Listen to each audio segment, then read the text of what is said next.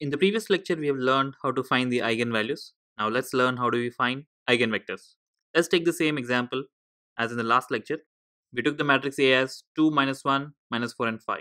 The equation for this matrix will be A minus lambda I into x is 0.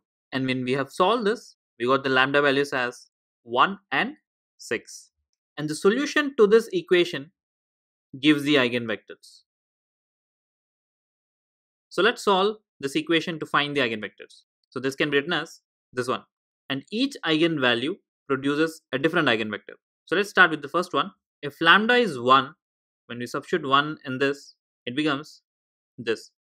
And if you observe carefully, the determinant of the coefficient matrix is 0. That means this will have infinitely many solutions. And to find the solutions, we can open the matrix. We can write this as, you can either use the first row or the second row.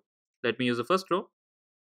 X minus y equals 0 or x equals y. Therefore, the solution is for xy, if I take y as some t, even x is also t. So if I take the t out, leftover is 1 and 1. So this 1, 1 is one of the eigenvector. Now let's find the second eigenvector for lambda equals 6. The equation becomes, and when we open this, it becomes minus 4x minus y equals 0. Or we can write y equals minus 4x. That is, the solution can be written as xy equals, if I take x as t, y is minus 4t. So if I take t common, it is 1 and minus 4. This is the second eigenvector. Now let's try for a 3 by 3 matrix.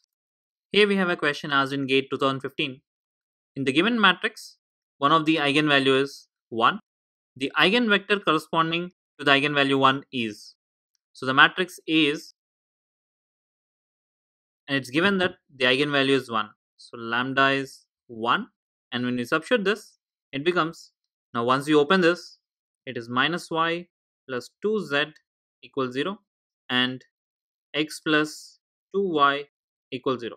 From these two equations, if I subject the y, I could write z as y by 2 and x is minus 2y. The solution xyz is, if I take y as t, x is minus 2t, that's from here, and z will be t by 2. So if I take the t common, it is minus 2, 1 and 1 by 2. This is the eigenvector corresponding to eigenvalue 1.